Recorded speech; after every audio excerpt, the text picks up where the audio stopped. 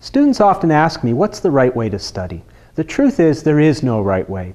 Every student is unique, in a unique program, and with a unique way of doing things. What students do need, though, is some way to tell a good strategy from a not-so-good strategy. For many students, study skills are simply tips, and a study strategy is just a collection of those tips. Let me tell you a bit about what I mean by a tip. For example, many students have heard that a yellow highlighter, when reading, will help them focus and concentrate better than other colors. Other students have heard that C is most commonly the correct answer on a multiple choice exam. So if they don't know the answer, they pick C. When these tips don't have a dramatic impact on the student's grades, they often feel frustrated and maybe even a little stupid. But the truth is, it's the tip that is stupid, not the student. What matters in learning is the degree to which your frontal lobes, your brain, is directly engaged in struggling to understand the course material. The more you struggle to understand the material, the deeper that engagement, and the better your understanding of it. Good study strategies target your frontal lobes and not just your notepad. First, a good strategy involves your full brain.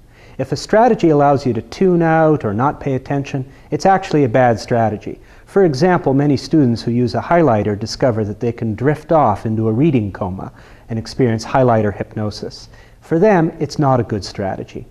Second, a good strategy allows a student to organize, interpret, summarize, paraphrase information at a level that's a little more complex than just getting the gist. Third, a good strategy is actually a skill and not a tip. A skill is learned and developed over time.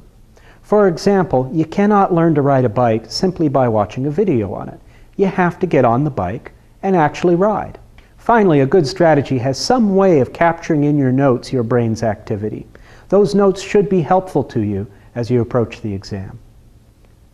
When looking for strategies, keep in mind that strategies have a range of utility. They're going to be good for certain things and maybe not so good for other things. So tailor the strategies that you choose to use to the situations that you find yourself in.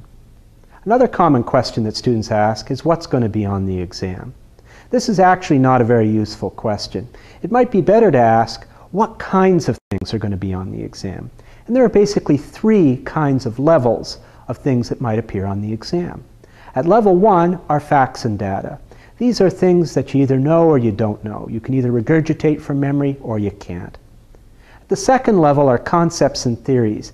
These are ideas and how ideas fit together or don't fit together within the course. A third thing might be methodologies or modes of analysis.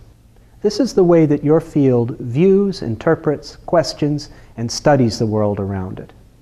For example, in a sociology course, you might be asked to develop the sociological imagination.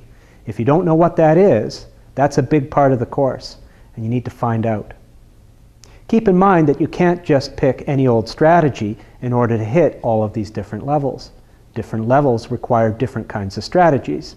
Simply trying to rote memorize definitions will not get at the concept level and will certainly not tell you about modes or methodologies of analysis. I also want you to keep in mind that what may work for you may not work for other students. So when other students give you suggestions, always filter them through your personal experience and decide, is that going to work for me? Because only you know. I hope this introduction was helpful to you. As you watch the other videos in this series, please keep these things in mind.